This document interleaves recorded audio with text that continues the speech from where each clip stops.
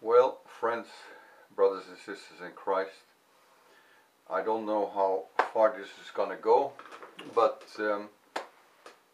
I intend to make some videos to teach some issues that I wrote about, and by the answers, the often dumb answers by those active on the internet and belongs in forum or fora, whatever you call it.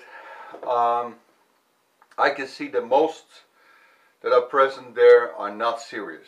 They just want their names on the video or whatever, and they waste my time.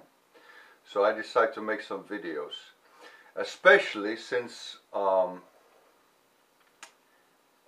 I came across this video, Hindu attacks on Christians in India, which was put on YouTube by the Voice of the Martyrs USA. And I watched that video, and on that video you saw the police, Hindus driving forth Christian pastors, and also Hindu police, Indian police from India, entering the church building, the church grounds, with long sticks and just beating around while they were covered with helmets. The video failed to mention what was the reason for Indian police force to enter into the grounds of the church, the Indian church, which looked very well and gave me the impression it was not built by Indian Christians but by American money. Now, this already is a wrong idea. I do not believe it is of God that Indian Christians should be supported by foreign aid, by begging from so-called rich brothers and sisters in the West to build their buildings. Their buildings stand out in such a way that you can see that they were provided by Western money. And this gives a totally wrong impression about the gospel of Jesus Christ and about Christianity. And in this way, I do believe there is cause for those who oppose the message of Christ to reject the message of Christ, there are people who accept the message of Christ, so-called, because they think that by doing so, they are getting richer. They will also have such richness. And actually, many pastors in India and in Pakistan are guilty of corrupting the message of Christ. Because what they do, they go on the internet, they even go on free websites, especially on free websites, matrimonial websites, and they say what they're doing.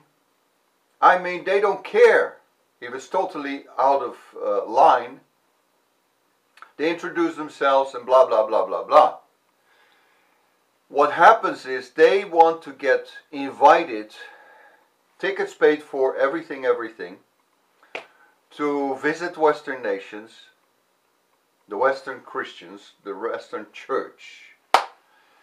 And by doing so, their authority, their image, in the church or in their environment, in their area, is growing exponentially. And Western churches and Western Christians, with all good intentions, should not accept this. They should not let themselves be abused this way and be exploited this way. They should not, they should discern better what's going on. Because what happens is that these quote-unquote pastors that we know nothing about get invited, get support, and the main thing, the main person in those kind of churches or ministries or orphanages is the pastor and his family. They are building at the cost of the Western donations themselves, houses, cars, etc. And this is an abomination in God's sight. It is an exploitation. And Apostle Paul was also speaking out against those who would follow Christ for money, for profit. And he did say it was a profitable thing, but that's different. That's spiritually spoken. Now, I haven't even started what I wanted to say. But I'm angry with the lack of discernment. And by the way, let's take this a little further. There are Western aid organizations, non-profit organizations, and they are built upon the needs of people. They exploit the orphans. They exploit the Christians. They exploit whatever needs there are. The Red Cross exploits the needs of people. Look at the salaries of those who lead. These are incredible salaries. They need the pictures of the suffering. They exploit pictures of suffering. They exploit pictures of need, because it brings in a lot of money even from non-believers. And this is an abomination in the face of Christ. I worked for an organization for a short time because I was just looking, so I know what's going on. My heart was for Eastern Europe and Eastern European Christians who were being persecuted for standing up for Christ. And I much rather gave for Bibles into China, communist Russia and so forth, than for any money for food. Because the whole world will pay money for food. But not the whole world will pay money to give Bibles and Christian literature in the hands of the Christians there. And that is far more important. The Word of God, the people were hungry for the Word of God. And it was denied there. Because if the devil can, in communist countries and also in Saudi Arabia, he can deny people access. By abuse of the government, he can deny people access to the Word of God physically, totally. Thank God, maybe they can access now through the internet. I don't know. But if he cannot deny, if the devil doesn't succeed in denying people to rob them from the Word of God physically, he will do everything to deny people from access to the Word of God, to the true Word of God, in another way.